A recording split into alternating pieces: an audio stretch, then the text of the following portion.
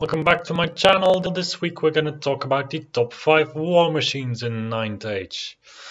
So these are going to be the units that have reload, that have round bases, and that predominantly shoot to kill enemy units. For me, the number 5 pick for this is going to be the Empire of Sunstyle Mortar. So I have been playing Empire of Sunstyle also quite a bit actually, mostly just 2 years ago, a bit more than 2 years ago. 3 years ago maybe already even, and I was a really big fan of the mortars. I actually preferred them over the cannons because they are a bit more flexible than the cannons. Like cannons are really just counters to single model monsters, and even then there's a lot of monsters that are only being run with either a 5 Abegus or even a 4 Abegus. Well, 4 Abegus is mostly just large or large stuff or something like a chariot. But yeah, with the cannon, I always find that you just roll so little dice that you get screwed over all the time by bad luck. And with the mortar, the situation is a bit different because you are a catapult. So as a catapult, you first have a 2-hit roll. If you fail, then you have another 2-hit roll. And this second 2-hit roll decreases the size of your catapult shot by 1, but it also decreases the strength by 1.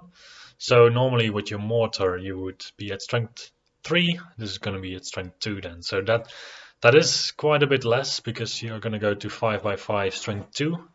However, if you still hit a full unit, you still will manage to do a fair amount of damage.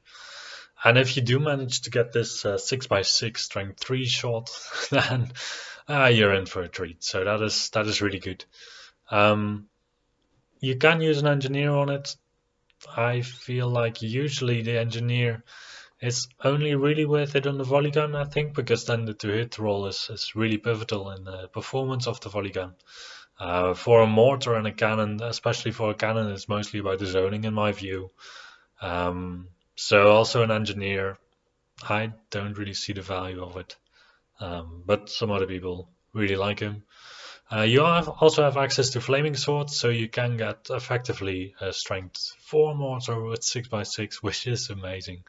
And you also have a strength 6 AP4 D3 wounds hit, so worst case you can still use it as a bit of an improvised cannon. You don't have the D3 plus 1 wounds, you don't have the clipped wings, but against anything that you would want to shoot at with a cannon that doesn't fly anyway, and that has even resilience up to resilience 5, you're not too far away from the performance of a cannon, and you still hit the unit that this model can be in. So I think generally mortar, it's a really decent artillery piece. And then we go to the number 4 spot. This is going to be the Kingdom of Aquitaine Scorpion for me. I believe this is a better choice than the mortar even, because, well, it is cheaper and it also influences the battle in quite a dramatic way. So I often see Kingdom of Aquitaine armies where people don't take any scorpions, and I always wonder why you don't just put 2 scorpions on the board. I get that in a lot of matchups they don't do anything, but for all these matchups where your enemy has something that is large or well, gigantic basically, or large with towering presence, you're not going to be in the way of yourself with the knights on the table. So then anywhere on the board you can still target the enemy with a range 48-inch shot, which is quite decent. You hit normally in a 4+. It's going to be a 5+ at more than 24 inches, and also terrain. You're going to have the disadvantage that the terrain will affect your shot. However, if you do roll this lucky 6 on your 120 point scorpion, your enemy is not going to be happy about this with your strength 6 AP10 shot with multiple wounds D3 plus 1 and clipped wings. So the reason that I prefer the scorpion over the Orcs and Goblins Skewerer is that the Skewerer, I believe, only has D3 wounds and it doesn't have clipped wings. This one is really dedicated at taking down the flying stuff even. Yeah, so for the price point, I think it's really worth it to put these down. Also, you have 6 hit points on these guys, so that is quite meaningful. I think they're just really great pieces. And anyone playing Kingdom of Aquitaine should really consider them in my view. Then for the number 3 pick, we're going to go to the new alpha of the Vermin Swarm book, and this is going to be the Racket Shit Mouse Cannon. So I think it's a wordplay on the Gauss cannon that is present in some video games, but this time it's a mouse cannon because it's Vermin Swarm. Basically, this is, in my view, a cheap cannon for only 210 points. It does get the cannon special rules, and it still hits on a 4+. It has 48-inch range, which is fine, I think.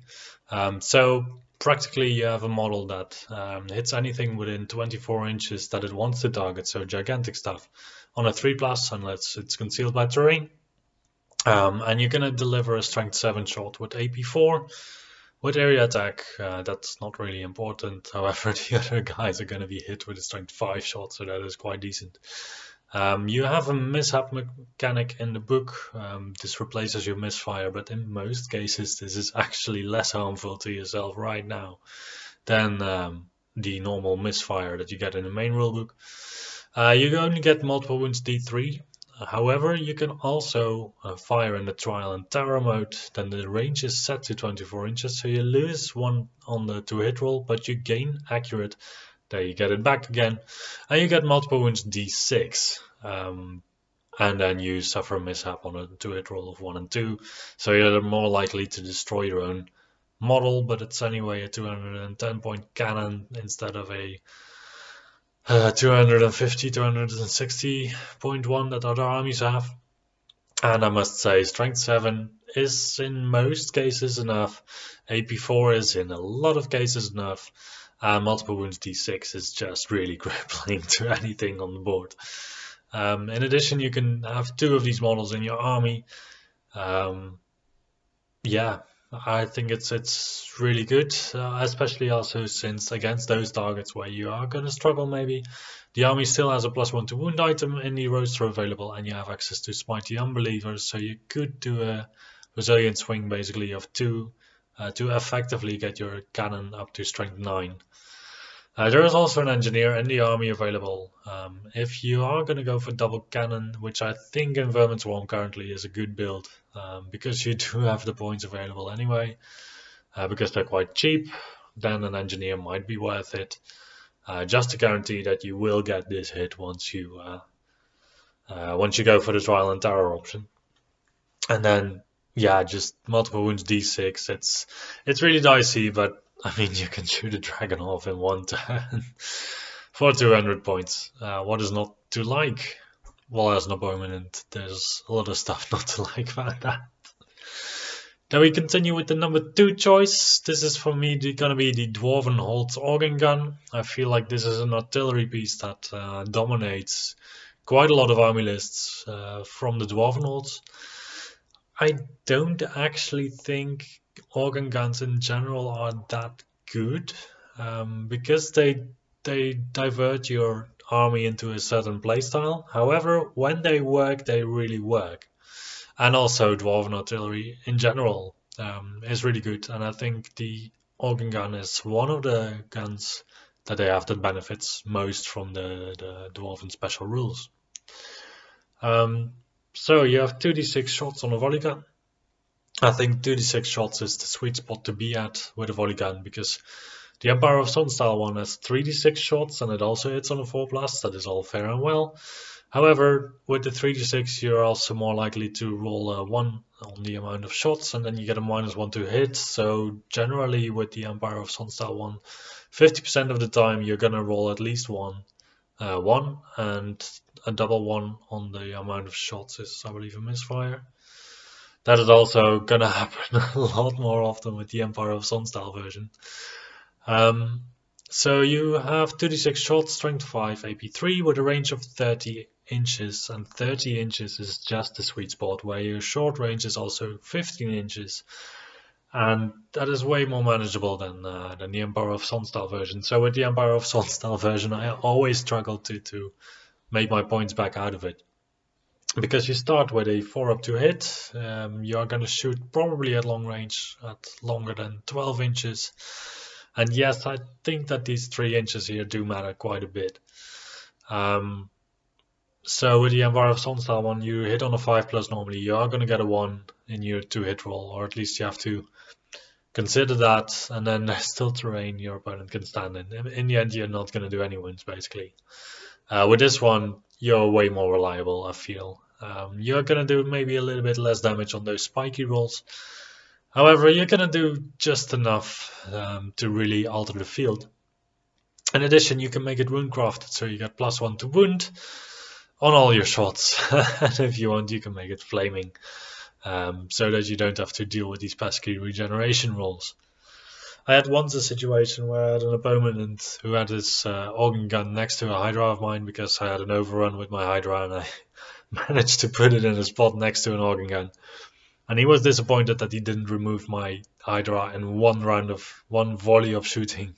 And I was like, dude, your organ gun is like 2/3 of the price of my Hydra. This should not be a thing in 9th age. Otherwise, Dwarven Artillery, all of them, they have a +4 to the models roll on the misfire tables. So basically, if you misfire, nothing happens. You are stubborn with all your war machines, and the organ gun really benefits from this because it's closer to the front lines.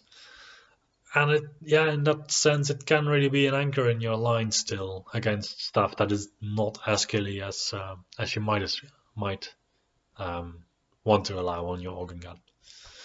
All in all, I think it's a really good choice, and it definitely deserves my number 2 spot.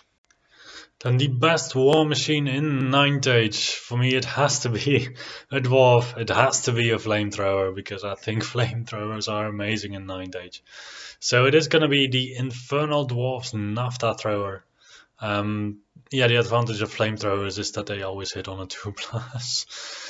But then let's get a bit of a deeper dive in what this machine actually does. So it hits on a 2+, and it has strength 4, strength 5 if you're at short range, AP1 on long range, AP2 on short range, and it has multiple wounds. And D3, I believe, just always. That is quite impressive. There's a lot of interaction in the army with flaming and oil skins. So you have flaming attacks. The oil skins allow you to get a reroll to wound. It has accurate, well, it doesn't really matter if you always hit on a 2+. And the high caliber rule makes it so that the range of the artillery weapon as described below. So normally if you have a flamethrower that you have as a small piece, I believe, you only have a range of 12 inches. If you take it as an infernal artillery, you go to the double range. So you go to a 24 range machine. And enemy units hit by the weapon suffer -1 inch advance rate up to a minimum of 3 inches and -2 march rate to a minimum of 6 inches. So there is a little bonus in there. But the most important part is that you can thin down units with this incredibly quickly. This is the bane of standard infantry. And with multiple wounds D3, it's also the bane of large infantry. Anything that is not that much armored is going to really struggle against this thing. So what is going to happen is you're going to take D6 hits plus D3 for every rank in your unit. So if you have like 20 heavy infantry, then you're going to get D6 plus 3D3 hits, I believe. So on average that would be 6 plus 3, like 10 hits or so. They're gonna wound on a 3+, so that's 6 wounds more or less with AP1. So that's like 5 wounds. That's a quarter of your unit, and it scales quite well with unit size. So that, well, you're gonna likely just kill off like a quarter per rank. So the bigger the units that you encounter, the more effective this war machine is. And a lot of armies nowadays actually do have quite big units from time to time, so I think it always pays off to play in a Naphtha thrower, especially with the flaming and oil skins interactions in the Infernal Dwarf book. Yeah, this is really just a good war machine. This is really decent. I think maybe in the meta wise, it's not what people are most concerned about at most times, and what the target of war machines is often believed to be, because these more vulnerable units to shooting, normally you deal with them in combat. For this is just a way to get around it and just put a big no button on your opponent's big unit of whatever. Because basically over the course of a game, this guy is really gonna definitely make his point value. So that's gonna be it for me today. I have also paid some attention to including different types of war machines, because a list of like 5 different cannons is not that interesting, I find. So yeah, please tell me what you think, and if I missed something really incredible in my summary. That's it for this video. I hope to see you the next time.